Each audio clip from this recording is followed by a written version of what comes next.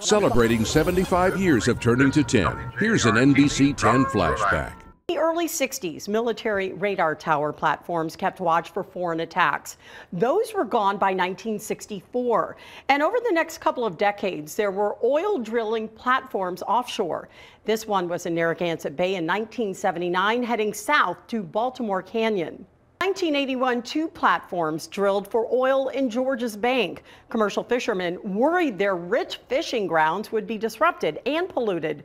Platforms were also the subject of a special program on WJAR, produced by then rookie reporter Frank Coletta.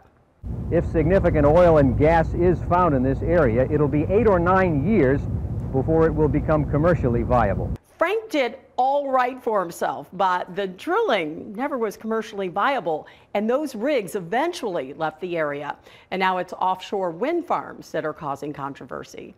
For NBC 10, I'm Barbara Morse.